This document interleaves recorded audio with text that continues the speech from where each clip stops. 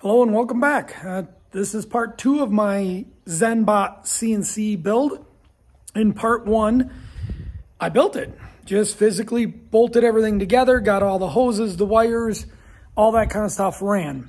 So now today we need to go over software. But first I'm going to give you a little once over again in case you didn't see the other video and just to remind you of what I all did on this machine. Okay, to start, I bought a water-cooled spindle. Had to run the water-cooled hoses. Had to buy a 14-4 wire soldered inside here myself so I could get that hooked up. This came with it. Goes through this channel and down. They do have a serial port here where all 3 of the limit/home switches go to. Of course, had to mount all the stuff. Run the wire. Here's where I had to switch to regular hose and go down. Down there is the chiller that I purchased. It has an in and out. I'm not positive if it absolutely matters, but according to the book, it goes in on, well, actually, I shouldn't even say that. According to this little sheet, so, you know, you got coming from the pump, it goes in on the left and exits on the right. So I went by that on here, in on left, exits on the right. So then, again, that's the chiller. Now the chiller itself, there is an alarm system on it you could do something with. I'm not going to bother with at this point because there's a red light here. Good enough. On the chiller, there's just an on-off switch. Turn it on, she starts pumping and tells you the temperature. And then she's running now and it's pumping fluid. So there was nothing really there except hooking up, obviously, 110 volt and hooking up the hoses. On the spindle, the default way to hook this up, and I will just plug it in down here. The default is all controlled through this panel, which is how I'm going to run it at first. But I did run the wire into here to control it through the Geckodrive. But by default, this is how it's going to run. Now, I see lots of videos out there that do talk about setting this up properly. I plugged it in and gave it a test, and it worked. I started messing around with it, and then I reset to factory and thought I knew the settings I needed, and she didn't work. What I realized is, again, this little sheet came with here's the book. And the book does go through a lot of settings. But there are so many settings in the book that I didn't know what all to set and what not to set. So right here, we're up to 180 in numbers. PD 156, 160. There's a lot that can be set, and there's probably more I need to do. I am still a beginner, so I know very little about this stuff, but I'm learning. However, this sheet, it was very crucial because I went with the 110 volt that I set each one of these settings right here. There's the 110 volt, and you got the 400 hertz. So once I set those settings, when I did a factory reset, I thought these settings would go back to these settings. It didn't. It actually went back to a 220 volt settings, and it didn't work. So I came in and I set these settings. I also went through a couple other things and just did a few minor settings. This also talks about the wiring and wiring the motor up. So inside of here, there is 3 wires that go to control the motor, and 1 wire for ground. So when you're hooking this up, on the motor up on top, 1, 2, 3, and 4, and I put them in order, 1, 2, 3, and 4. So that would be 1, 2, 3, and then ground wire right here, 4, earth wire. So I put them in that exact order, and it works totally fine. I also then had a wire in a power cord. As you can see now, I cut a cord off of a different device for now. I'm going to wire it in when I get it into the right spot. In this cord happened to be in different, must be European, so it has different colors. So in this case, brown over on the R, blue on the T, and then green also on the ground over on the right.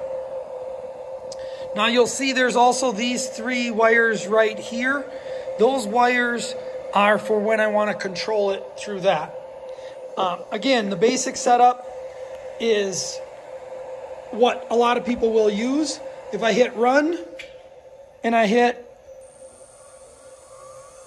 all I'm doing is turning this dial, and then I can crank up the speed. Now I don't have the coolant on, and I'm not actually running a piece anyway. So that's pretty much all there is for the spindle. Now because I'm not actually running anything, I'm able to unplug it and just leave it off for now. So after that, this is the Geckodrive control box from Zenbot. The only reason I have the cover off is because I wired in the extra 3 wires to control the VFD, and I wired in this e-stop that I purchased from Amazon. So if you didn't want to do those at this point, if you didn't need the e-stop and you don't need, if you're not going to control this, you don't even need to open this box. These wires are already hooked up over here, this yellow, orange, and red, because those wires are for the home switches on there, and automatically the ground and power and everything will be hooked up.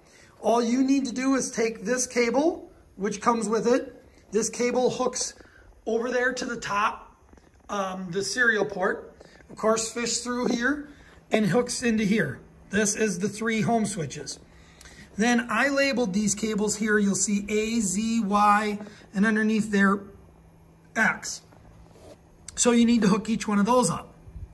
After you get those hooked up, in my case, when I did the build, I went with a UC400 Ethernet control board so that I can run this off of Ethernet.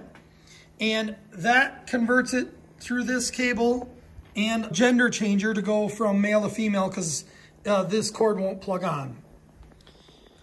Through this, I have a mini hub down there.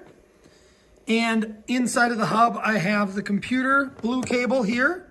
And I have this black cable, because I have it pretty long, going over to this. The computer I plan on having farther away from the machine for the dust. So that is the basic wiring. With the e-stop, you're really just disconnecting this. So it hooks into the ground and number 10 on here. So number 10 on here, and then through the e-stop and back over to a ground wire. By doing that, when you hit this button, normally closed means it's grounded. You hit it and the motor just fell. So it's no longer got power and no longer can do its thing. Now I turned it back on, but the motor will not rise because I'm not in the software. The other wires that are hooked in here, power, ground, again, e-stop. E-stop is hooked to the ground. These 3 wires are for controlling the VFD. And then I also have this wire here, which is positive, power, and ground. And this wire goes over and hooks into here. This is where you do positive and ground. So the white wire on there is the positive wire. The black is the ground wire when you're hooking up your EC400. Now I really like that because I just want to be able to deal with Ethernet. I don't want to have a parallel port. I went with this HP touchscreen. I guess just because it was cheap, it was easy, and I like the all-in-one. If it gets too dusty and wrecks, at least it was cheap and easy. So no parallel ports on any of this new stuff. This to me is the ultimate. I can also buy another license of the software, MACH 4 I'm going with. Now, I will tell you that Zenbot uses Mach 3, and that will be totally fine for most things anybody needs to do. Dealing with a friend of mine that knows a heck of a lot more about these than I do, he just told me let's go with Mach 4 when I ordered it, so I ordered Mach 4. But anyway, that's pretty much the wiring. All this other stuff was wired by Zenbot. The power supply's in there. I just added my few things in, and I will have to punch a hole in the side to get these wires out because I want to have these extra add-ons. Or I might actually see if there's any way I could sneak that drive inside of here. I was going to 3D print a box for the drive to kind of cover it, the CNC drive UC400. So that is the basic wiring. As you saw in the build, you wire these cables that come from your A, Z, and all this stuff. You wire that down, and the motors are labeled Y and A. A is just a joined motor to Y, and then over there you got X and Z. Okay, so on the computer side, the first thing we need to get working is the Ethernet, because the Ethernet talks to the Geckodrive. So if you're not talking to the Geckodrive, then it doesn't matter. You can't set any settings. So we have to start with this. The main thing is this is cncdrive.com. You want to make sure you download. Now you can do a manual or an automatic. So right here, there is UCX00 automatic installer for Mach 3 and 4. So you want to download that. You also want to download the UCXX utility driver. I've already downloaded both of these. I've actually already did the automatic installer. You run it, it installs it. There's no big deal in that. Okay, once you have all the software downloaded, you can install the plugin. We'll use that in a little bit.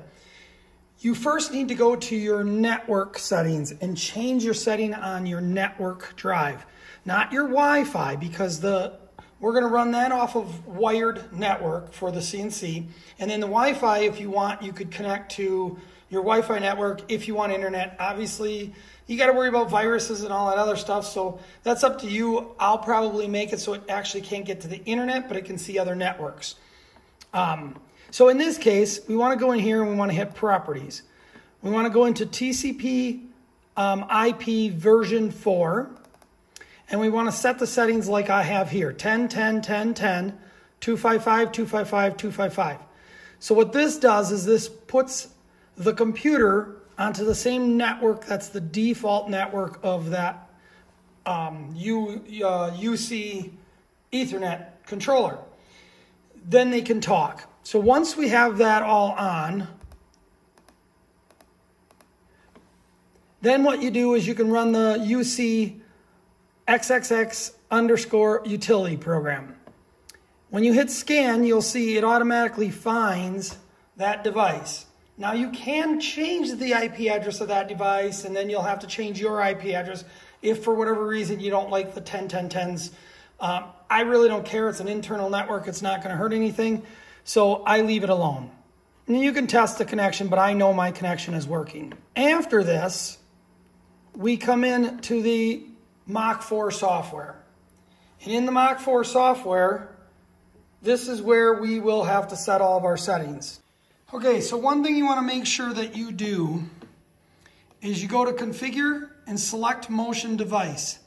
And what you'll see here is there's a simulation device, but then there's also the UC400. We want to make sure that is clicked. Make sure that is clicked and then hit OK so that we are using the Ethernet to talk to everything. Okay, so in here you will see underneath Configure, you have plugins, and now you'll have this UC400ETH CNC drive. And in here is where you have all these different tabs that you can go on. Now, starting right off the bat, what I do know is that you have to make sure what you have in the system is what is set. So what I mean by that is I was unclear when I first went in and like what drive or what home switch would be for, you know, what input and things like that. Okay, so what I want to show you on this is, like I said, it's hard to figure out, or you think it's hard to figure out what port is what. So as you can see 11, 12, or well, 10 and 11 are completely not connected. I'm going to come over here. You can hear it. I'm just sliding the motor until that home switch clicks. So when that home switch clicked, 11 turned on. So when I go over here and I push it now off of it, 11 turned off. Same as for down here, I can move this whole unit forward and it unchecked that, and now 12 went off. Okay? You also can turn this one on. The issue with this is I have to have power on to bring the motor up and click it. So you could put a little piece of tape on if you want, and then you could see what is clicking. So that will tell you which switch is doing what when you go to set this up. You also can do things like press your e-stops and different things like that and see what buttons will do what. So the very important thing here is step and direction pins. Okay? What you have to do is you have to go to the front of this drive, and now this is upside down. This is upside down, but you'll understand what I mean. So right here, it tells you the step and the direction pins for each one of these, X, Y, Z, A. So what you want to do is you want to take those pins and put them in here. Okay, so once you get the pins in, then you have to worry about this negative button right there. Really, you don't have to worry about it for everyone. So those 0, 1, 2, 3, and 4 will determine based on the pins down there. So motor 0 is whatever the pin you're plugged into, that's your motor 0. So when you plug it into your XYZs down there, that correlates to the 0. But up and down, that just means if you want plus or negative going up and down. But where that negative button is very, very important. And this will screw you up big time.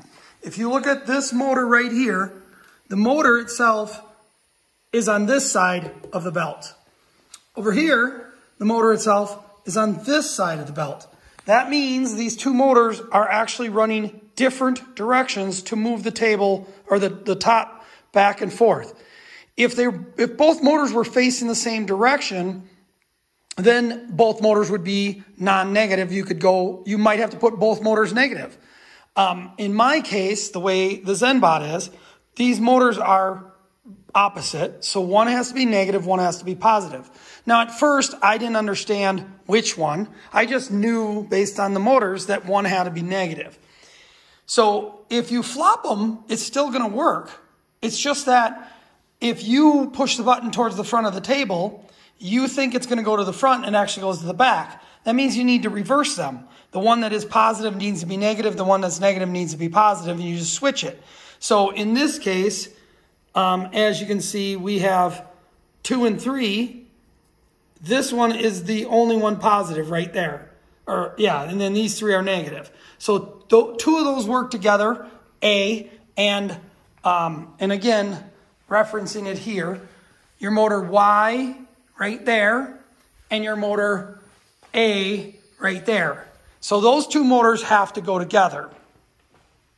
But besides going together, besides having one on each direction, you also have to link them as 2 motors.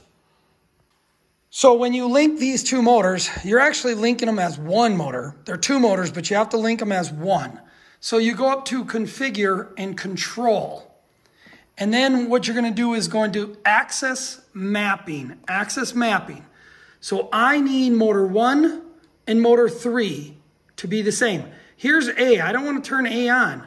I want motor 1 and 3 to work simultaneously together, a slave, so that when one goes, the other one goes exact equal, so that we know that unit will be pulled together. So that's very important. Make sure you know which motors 1, 2, and 3, and 0, 1, 2, and 3 based on where you plugged them in, 0, 1, 2, and 3. So it's pretty simple to find that out. Like I said, the pin numbers that you're putting in onto on the other screen will tell you which one is X and all that stuff. So that determines which one's X, Y, Z, and A. So that's very, very, very important. Okay, so another thing, as long as I'm in this screen, next to this axis mapping, so there's the axis mapping, it's called home and soft limits. In here, you also have to do negative and positives. So in here, you'll see I've got X as a positive home direction, Y as a positive home direction, but then there's A that's a negative home direction. So this is when you hit the home button, which direction on the table are you forcing it? If for some reason you want to build one of these and you want to put your home on the opposite side, you can reverse these. It doesn't mean you're reversing the motors going forward and back or left and right. What you're doing is reversing the home direction only. There's other settings in here. Home order, which when you want the home first, the offsets, the speed, some of the stuff I'm not using at this point. But that is something else that you need to set or would want to set. For sure, the positive and negative. Because when you tell it to go home, it's using these settings, not the motor settings. If you think about that, if you have two positives on motors that are supposed to be positive and negatives, one's going to try to go forward, one's going to try to go to reverse because they're actually flip-flopped and it'll jam things up. So not a good idea. Okay, so the next thing you want to do, now I saw some other videos on Mach 3 and people showed a screen that looked like this, which is in my output signals. But on Mach 4, I had to go into the input signals, scroll down, and get to where it says motor 0, 1, 2, and 3 on home. And then what I had to do is tell them those pins that I found earlier that I showed you, which one of those pins will shut this thing off on the button. When it hits it, it needs to stop the motor. And then in this case, I believe the active low means is it normally open or normally closed. So you may need to test yours. So if you look at these switches, I could take this wire off, unplug it, and plug it in here. If I did that, this is now opposite. It's normally closed versus normally open, or normally open versus normally closed. And if you read this really close, which I know you can't see in the camera, that's how you can figure out what yours is. Though this is how they had me wire this one, but the other ones were wired just like this. So we want them all to be the same is probably the easier way. And then that is what I believe you have to set on this active low button. And as you see, pin 12, pin 12. That is motor 1 and 3. Remember, 1 and 3 are Y and A, which are joined. So they're both using that same thing. Now, again, not an expert. Maybe you could shut off motor 3 and it shuts off motor 1, but I don't think so. I think you need this. This is telling it to, when you get home, based on that pin, when that gets clicked, go ahead and shut the motors off. Don't let it keep driving itself into the sidewall. Okay, so another thing we need to take care of, and I'm going to show you two different screens. You're going to have to do this on yours. I'm not sure exactly all the different reasons why different, maybe it's the stepper motors, the number of steps in it, all that stuff. But you go to this control, and what you'll see is you go to motors, and then here's each of your motors. If you click on this, what you have down here is the counts per unit, the velocity, and the acceleration. So what I am biggest or mostly concerned about is that counts per unit. And again, I had to try to figure this out because it didn't make sense to me at first. However, if you have that number at 2,000 and you do a measurement, when I tell it to move an inch, it moves 3 inches, or well, in this case, maybe like 1.5 inches. So with Mach 4, you get up in this wizard, select a wizard, steps per unit calculator. So what you can do on this, and I'll drag this window over here, is you put what the current number is. Whatever the current number is in there when you see it. So right now, I have mine set. But the current number at one time was 1250 for me, 1250. So then my units, which I have at inches right now, is 1. I'm telling it to move 1 inch. And at a velocity, how many units in a minute? That's just the speed. So yeah, that's not going to change, but at 1250, I was actually moving 1 inch and a 16th. Now, I probably will switch to millimeters because I think it's just probably a little bit more accurate with the less little measurements in there, but whatever, it doesn't matter at this point. So what you do then is you move your motor, any one of them, you can move, you should do this test on all of them, but as long as you know all of them are the same, it shouldn't matter, I don't think. So there's where you select which axes you're doing, and you do an incremental movement. And when you do that, what you do is you measure it, and you say, oh, it moved 1.5 inches. Well, we obviously know the number's too high. So then what you can say is you can say it moved 1.5 inches.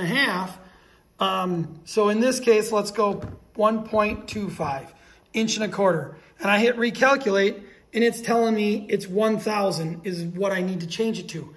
If that's what it started at, if you only moved 1 inch, and you really, or you thought you were moving 1 inch and you moved 1.25 inches, then you need to put it to 1,000.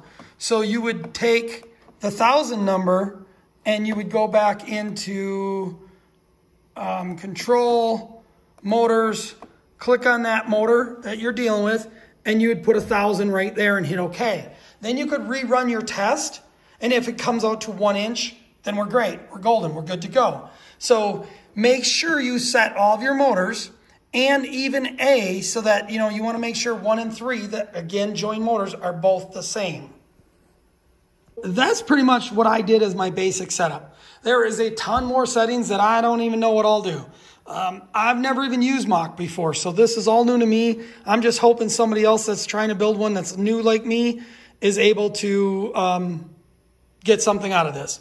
So I have my e-stop on. If you listen, you can hear the motors like come on. So the e-stop is working, and I didn't have to set any settings. By default, that automatically was in there, but that is in one of those pins and all that stuff. But if you put it in pin 10, the Ethernet controller, because it works with Mach 4, it knows how to talk, and it knows that the e-stop is in there automatically, is my understanding of it. So in this case, now you're going to hit enable, which now enables everything. And I'm going to hit the home button, which I am pretty much home, except for obviously the Z-axis.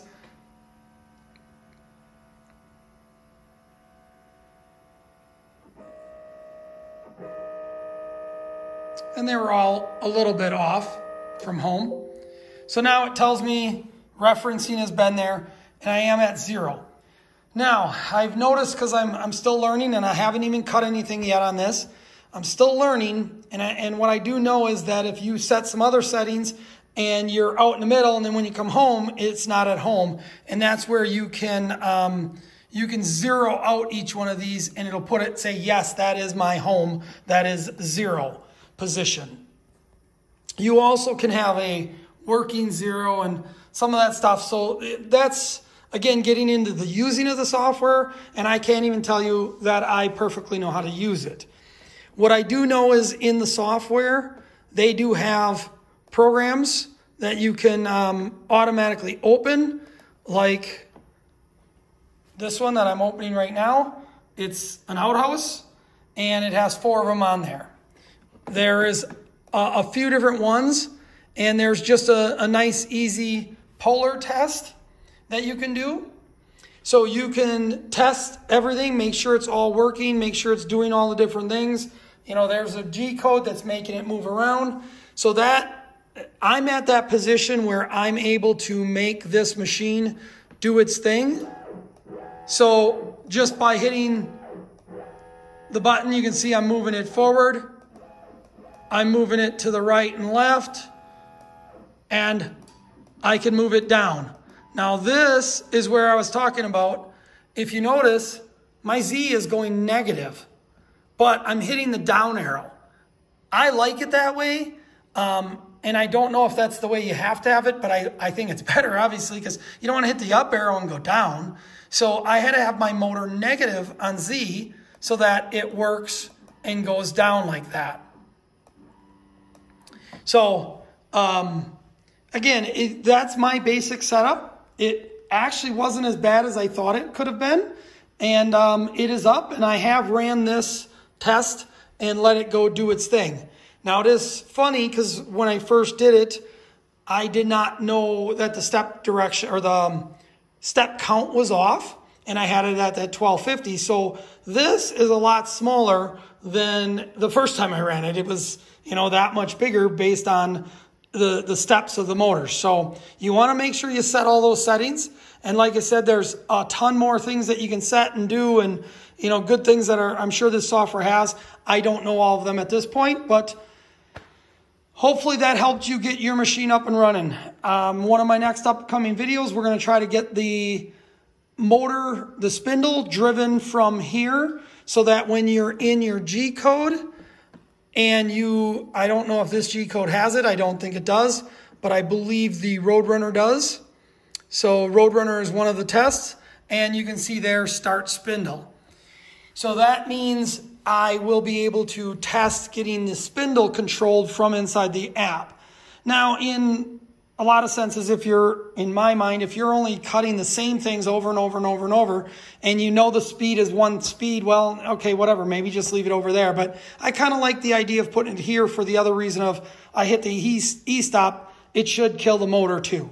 So hopefully we don't wreck stuff that way.